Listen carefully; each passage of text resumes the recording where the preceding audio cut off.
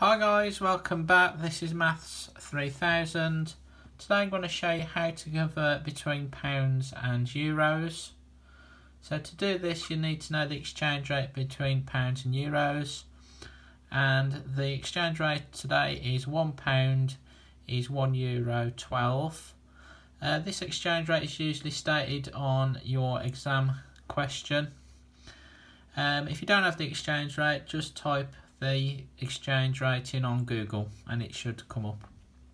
Okay, so this number here is the number that we're going to multiply and divide by. So this is the exchange rate number.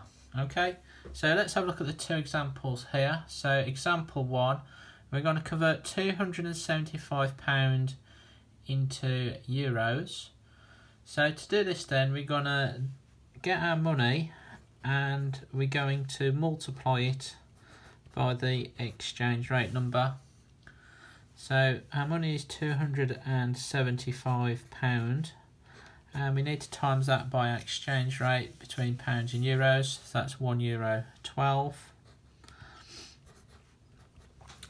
And if you get your calculator for this one, so we do 275 times 1.12 and we get €308.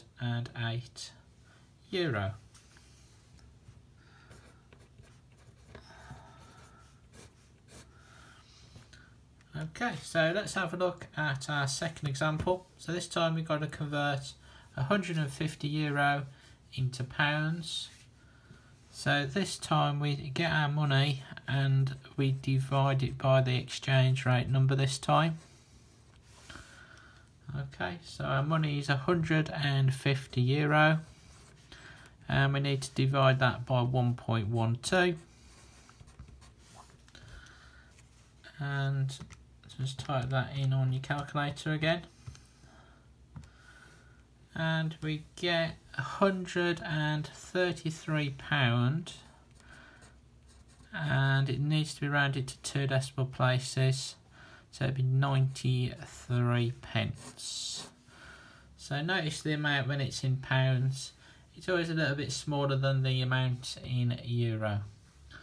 So if you like this video, like it and also subscribe to my channel. See you next time.